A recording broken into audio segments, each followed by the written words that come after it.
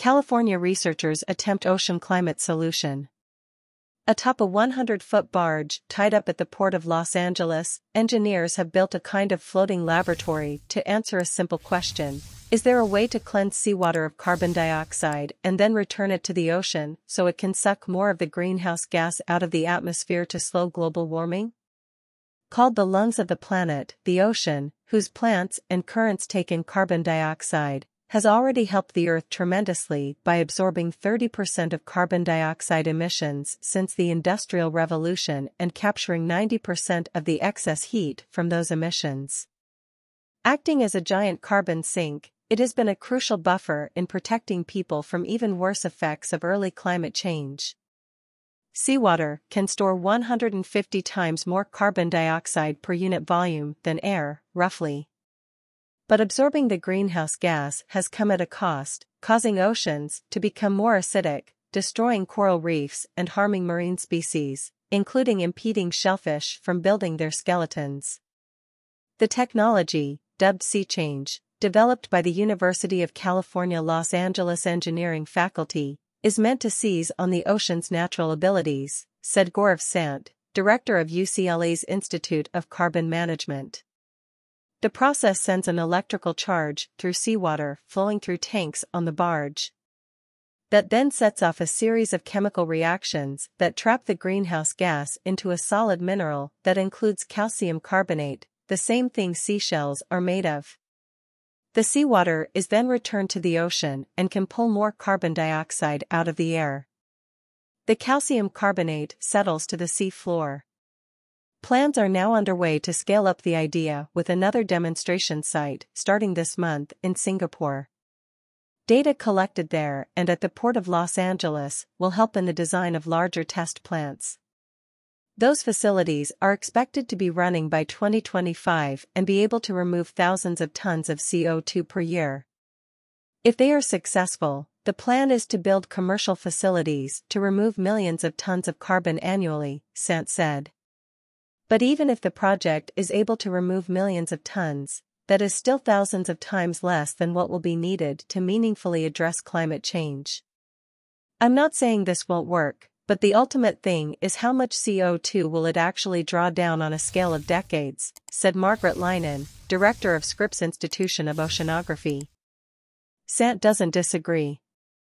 Scientists estimate at least 10 billion metric tons of carbon will need to be removed from the air annually beginning in 2050, and the pace will need to continue over the next century. That really is the fundamental metric that you've got to keep in mind, he said. That's why the success of any of the technologies will rely on how fast you can build them out, he added. According to the UCLA team, at least 1,800 industrial-scale facilities would be needed to capture 10 billion tons of atmospheric carbon dioxide per year, but fewer could still make a dent. The project is among a host of ideas being explored by scientists who warn that cutting emissions will not be enough to limit global temperature rise to 1.5 degrees Celsius, 2.7 degrees Fahrenheit, and avert catastrophic changes to ecosystems. Much of the attention until recently has been on land-based initiatives such as planting trees or building factories to capture carbon from emitters, but they have limitations including costs and how much land they would cover. So scientists have increasingly turned to help from the ocean, which covers 70% of the Earth's surface. Among the ideas researchers are looking at is fertilizing the surface of the ocean to cause a proliferation of tiny carbon-absorbing phytoplankton. Another would sprinkle beaches with minerals that could be slowly swept in with the tides or deposited on coast beds to increase seawater's alkalinity so it can pull more carbon dioxide from the atmosphere. None of the projects have been tested on a global scale, and there is concern about tampering with the ocean. Alec Wong, a marine carbon chemist at Woods Hole Oceanographic Institution, said with the number of ocean-based carbon dioxide removal research projects booming, there will likely not be one single solution. I think we need all of the methods, at least somewhat, so that we can really get to the target, which is the removal of a huge amount of carbon, he said. Researchers from the UCLA Somoli School of Engineering built the demonstration system in 2 years.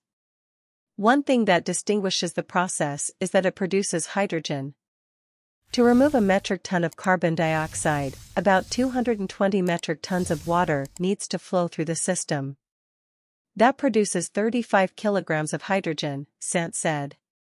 Sant founded the Los Angeles-based startup Aquatic to scale up the project. It would generate revenue from selling the hydrogen, as well as carbon credits that companies, like those in the airline industry, can claim to balance out their pollution, he said. The aim is to remove the carbon at a cost well below $100 a metric ton. The hydrogen would be produced at less than $1 per kilogram, which would be substantially less than the current cost of cleanly produced hydrogen. The project has received tens of millions of dollars from supporters, including the Chan Zuckerberg Initiative and the U.S. Department of Energy. Andres Clarence, an engineering professor at the University of Virginia who researches carbon dioxide removal, read Sant's paper about the project, which has not yet been peer-reviewed. He said it is a plus that the process produces hydrogen, but he's concerned that it would require a lot of energy to make a difference. He also asks, what does it mean for people that use the water already for fishing and for other forms of production? What does it mean for those ecosystems? Sant said a filtration system bars marine life from being sucked in with the seawater. He called the energy required minimal. The system uses about 2 megawatt-hours of energy per ton of carbon dioxide removed, but its co-product, hydrogen, produces 1 megawatt-hour of energy. Hydrogen could be used to help power the systems or be sold to be used as a green fuel for industries, Sant said. The approach is based on the idea that you want to reduce atmospheric carbon dioxide accumulations, Sant said. With any of these efforts, the risks must be weighed carefully to ensure the efforts to limit climate change are truly effective and do not cause greater harm to the planet in the process, scientists say.